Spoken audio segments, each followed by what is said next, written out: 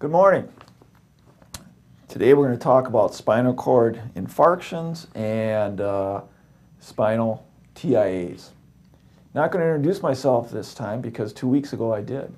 But I know what you're all wondering is, does he just own white shirts and purple ties? Or did he film these sessions on the same day? You will never know. So, what is a spinal cord infarction? Spinal cord infarction is stroke either within the spinal cord or the arteries that supply it. It is a relatively rare event when compared to cerebral strokes, or what we typically think of as a CVA. It is caused by arteriosclerosis or thickening or closing of major arteries to the spinal cord.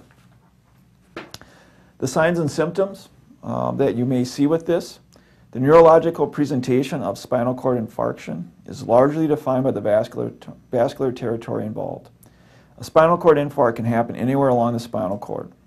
The severity of the impairments can vary widely from paraplegia to minor weakness, back or neck pain, which can be minor to severe, and often accompanies spinal cord ischemia, and has been reported in as many as 70% of the patients, typically occurring at the level of the lesion. Symptoms, which generally appear within minutes or a few hours of the infarction, may include intermittent sharp or burning back or neck pain, aching pain down through the legs, weakness in the legs, paresis, paralysis, loss of deep tendon reflexes, loss of pain and temperature sensation, and incontinence. Often acute para or quadriparesis or para or quadriparalysis is the presenting symptom initially.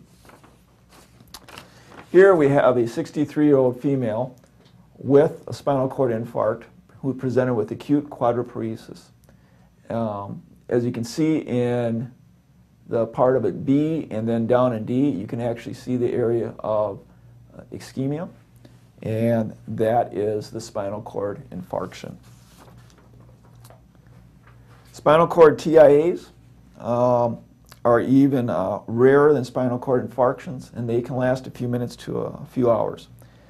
Basically, spinal transient ischemic attacks are just like the traditional TIAs that we think of with cerebral accidents, and are considered to be a warning of something worse coming. Spinal cord infarcts and spinal TIAs should be suspected in any patient that presents with strange and often confusing neurological signs and symptoms. Treatment by us is the same that we do for suspected strokes. It's no different. Thank you for your time this morning. That was a quick little talk on spinal cord infarcts. We occasionally see patients like that. We've had a couple over the last year, but again, there were events out there. Have a good day.